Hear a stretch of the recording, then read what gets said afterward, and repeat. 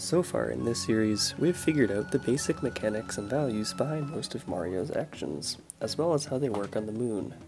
The last major aspect of the game to dive into is how that movement changes when Mario captures something. There are 52 unique captures in the game, so we won't be covering all of them today. The first capture we are introduced to is the frog. Frogs walk at 10 speed. Dashing increases the speed to 15, which is slightly faster than Mario walks. Jumping with a frog gives it 38 vertical speed while the button is held. For some reason, the second frame of this is actually 40, even though the speed value doesn't change. If the jump button is held at least 10 frames, the frog enters a different phase of the jump, where it accelerates to 40.7 vertical speed for up to 20 frames. After the jump is finished, the normal gravity of 1.5 applies to the frog.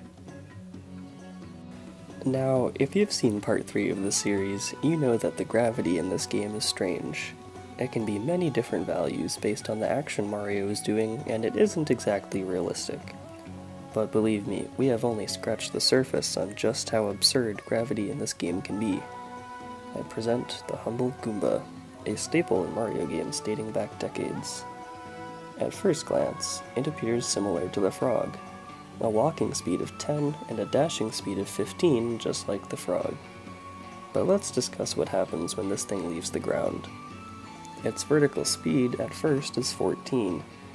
When it starts to decelerate, the first frame of gravity is 1.625, but then it decreases by 1% each subsequent frame. That's right. The force of gravity decelerates with exponential decay while the Goomba is in midair. But that's not all. 8.5% of the Goomba's horizontal speed is added to the initial vertical speed, and 1% of that additional speed is added to the initial gravity. So the equation modeling the gravity a Goomba experiences in the air would be the initial 1.625 plus the 1% of 8.5% of horizontal speed, or 0.00085 times h, times that 1% per frame decay, which is 0.99 to the x. But this 1.625 value is after the first frame of deceleration, so it'll be 0.99 to the x minus 1. In the end, we want to predict the Goomba's position, but what we have is a second derivative of position. So, taking this integral, we get this. And it should be equal to 14 when x and h are equal to 0. So, there we go. And the velocity equation is 0.085 times 0.99 to the x times 1911.76 plus horizontal speed minus 148.5. The position equation is what we get after taking the antiderivative again, which is this. There is a small quirk in how these equations work, because the game calculates these values frame by frame rather than continuously, but I think we've gone down the math rabbit hole here enough. For now, just know that the way I've set up the equations, the velocity starts at 14 and the position starts at 0. To apply these equations to situations where the jump button is held or the Goomba has horizontal speed, you would need to adjust them so they start at the appropriate value. For example, let's say the button is held all 10 frames. The Goomba's trajectory can be modeled with a piecewise function, with y equals 14x over the domain of 0 to 10, and the position equation from earlier with x replaced with x minus 10, and an additional 140 height to begin with after the first 10 frames. In this case, the Goomba reaches a height of just over 209. Now, I could spend another hour discussing the math of Goombas, but this video is already a month late as I write this, so let's move on. Bullet bills can go up to around 12 speed without acceleration, and around 36 with acceleration. These numbers don't appear to be hard limits like with the Goomba and Frog. In the testing I've done, it seems like bullet bills accelerate up to this figure, but can increase beyond it a little bit with time. Glydon has a gliding speed of 29.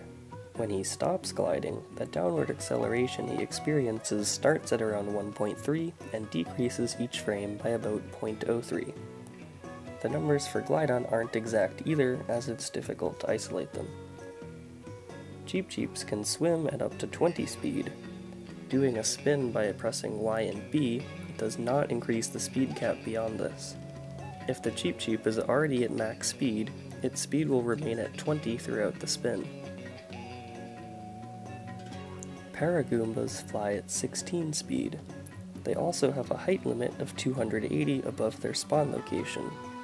This Paragoomba's initial Y coordinate is negative 1450, so it can't go above negative 1170. Moais walk at 20 speed without the sunglasses on, and 4 speed with sunglasses on. Lakitu flies at approximately 10.3 speed. The cactus hops at about 8 speed, but this decreases if the cactus gets too far away from its spawn. Interestingly, no upward vertical movement shows up. The hopping action appears to be a purely visual phenomenon. The same goes for an uproot when it stretches. The uproot is getting taller, but no vertical speed is registered because the value we are looking at for Y position is measured at the floor, and the uproot hasn't left the floor yet. Its walking speed is 14. When it does leave the ground, the vertical position updates by as much as 1,000. The initial downward acceleration is 3.05, which then decreases by a decreasing... I'm not doing this again. The tank drives at 11 to 12 speed. It's a little bit inconsistent, so I wasn't able to get a hard number for max speed. The coin coffer has a maximum speed just below 10, and when it jumps, the vertical speed is 18, which can be extended to 10 frames. The downward acceleration begins at 1.665 and then decreases by 1% each frame, just like the Goomba. Here is a chart that summarizes the information we've covered. Remember that this doesn't include all the captures yet, nor does it include motion controls. Yuzu did recently add support for motion controls, so I'll be gathering data on that soon. Make sure to subscribe so you don't miss that.